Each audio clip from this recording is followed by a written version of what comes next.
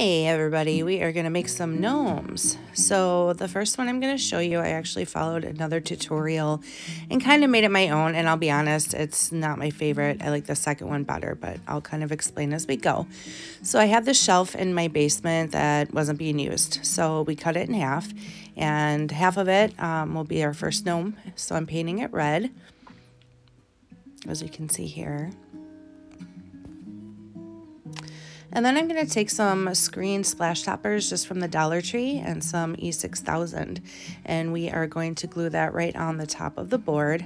You kind of want to line the knob up just right underneath the edge of the board. And then I took my dry duck spackle, and as you can see here, I kind of made a beard out of it. Reason one I'm not too crazy about this one is because it took forever to dry. I think it took like 3 days to dry. And secondly, I used the wrong screen topper for it. I should have used the one with the handle. The tutorial I followed didn't. So I actually had to use popsicle sticks to kind of make a peak for the hat. But anyway, after it dried, I got this scarf from the Dollar Tree as well. So I'm just kind of wrapping it around as his hat. This still turned out cute, you guys, but this version, the one I kind of followed from another tutorial, like I said, it definitely is not my favorite out of the two, but you may like it and you may want to make it. So these trays I got at the Dollar Tree as well. That one I spray painted white and let it dry, and then in the tray then I went over it with just some black chalk paint, and now I have my stamps. So I'm going over the stamps with white, and we're going to spell out hello. We're just going to stamp or place those stamps right down in the middle of the tray.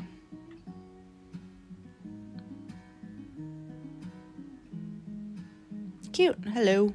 And then I sealed it with polyacrylic, and then I glued it to the gnome. Now here's the second one. So this one I kind of just took my own imagination and kind of went with it. Still using a splatter screen. This one has the handle though.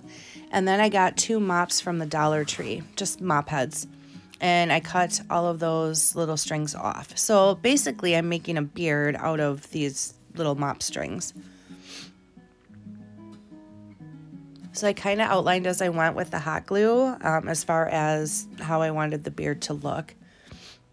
And then after I glued them down, as you can see here, I'm kind of lifting them up in groups and putting a little more hot glue on, like down a little bit further, just to keep those in place. Otherwise, they were kind of moving, and you could see the bottom of the splatter shield, and we didn't want that.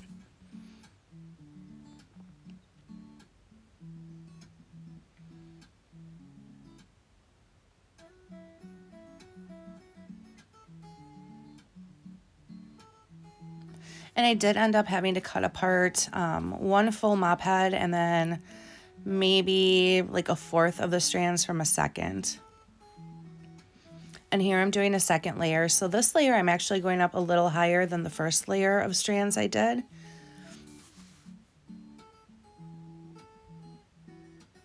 So once that was done, I took a jar lid, just like a small mason jar lid, and I hot glued that down kind of right above the beard line. So that made his nose, and right now I'm painting that. And then I'm also painting kind of around it. I should have painted the board before I glued the splatter screen on, as far as like up by his face, but originally I thought I was going to cover it all with those mop strands, and I ended up not doing that. So that's why I had to paint everything around that area. And now I'm just taking a total of 8 strands. I did 4 on each side just to make his mustache. Mustache, but mustache.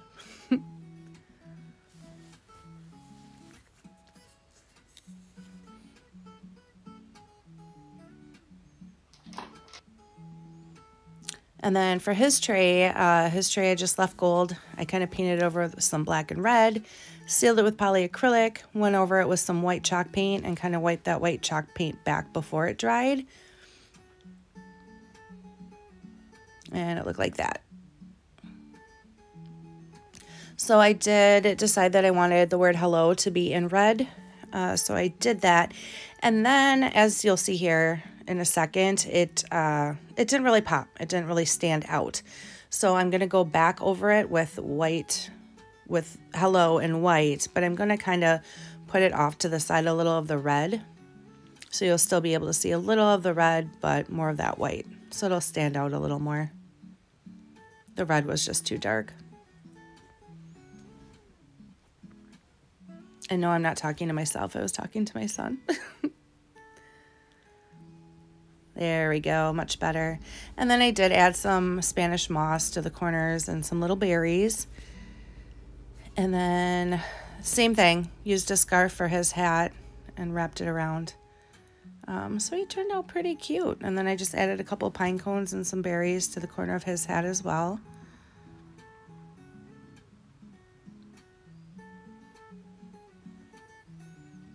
These are definitely for indoor, you guys. I wouldn't recommend putting them outside unless you're going to coat them in a polyurethane.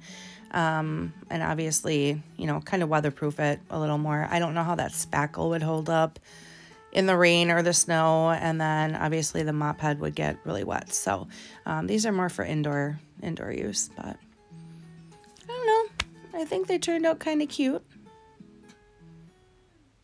But great gift idea, or something you can just make for your home.